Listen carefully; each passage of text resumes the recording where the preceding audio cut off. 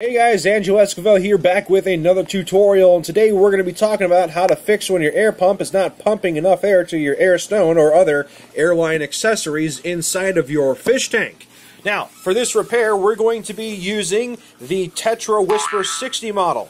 This is a dual output, dual diaphragm system, meaning that it has two separate diaphragms, allowing for independent function of each other on the outputs. Now, in this particular case, you'll see that there are very few bubbles coming out of this air stone, and this accounts for the right diaphragm in the air pump, but over here, there are tons of air bubbles.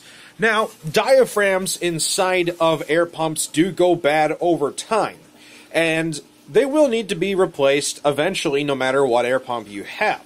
That being said, one thing I really like about Tetra is they've been very, very good to me when it comes to replacement parts. Yes, they do sell the Whisper series diaphragm repair kit as a purchasable product, but if you contact customer support and just explain the situation that you've had the air pump for a little while and it's just not, functioning properly, and you're pretty sure it's the diaphragm or something like that, they're generally pretty generous about just sending you the replacement repair kit for free. They've done this for me several times because I own a bunch of them. I got one over here, I got one over there, I got two over there, I've got one over there.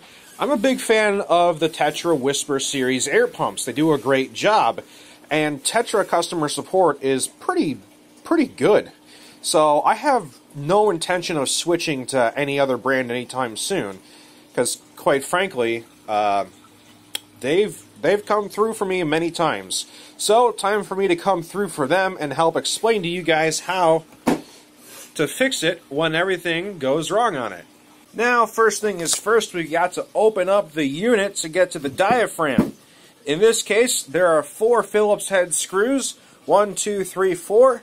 We got to remove that so that we can remove this plate and go from there. Alright, so with the 4 screws removed, I should have said it like this, the top piece right here comes off, and we are left with the exposed diaphragms. Everything is more or less held in place with friction.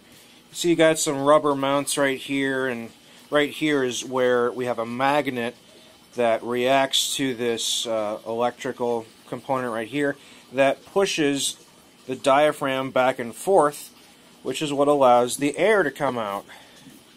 Now we just pull this up, and that releases it from its friction housing. And then, you have to bear with me here, we can push it over to the left and remove the diaphragm. There we go. Simple. Now, there are some pieces that come with this. As you can see, there are new gaskets. This plastic piece right here, where the diaphragm sits, does indeed slide out as well. This one, you gotta pull up. I'm sorry, get my camera focused. You pull up, and it comes right out. And these black pieces right here are the rubber gaskets that you're going to replace. Now, in the new kit that they give you, it comes with the diaphragm and this plastic piece. You'll notice that the rubber gaskets are not already pre-attached to this plastic piece, so we take the appropriate sized rubber gaskets and place them into the plastic piece. It's all very straightforward, really, although doing it with one hand is a little tedious. And once we have all that in there, we should be good to slide it back in place. Alright, so I have just slid the new diaphragm set into place.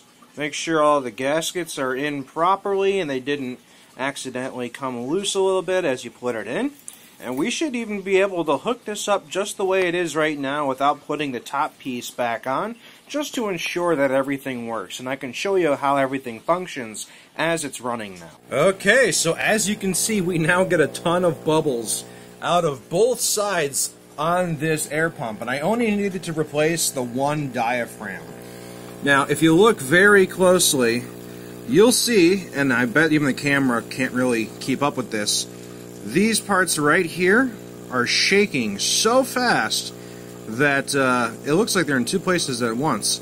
But that shaking is pushing the diaphragm back and forth rapidly, forcing air out of the tube all the way down through the air stone. So, that is how you fix your Tetra Whisper air pump.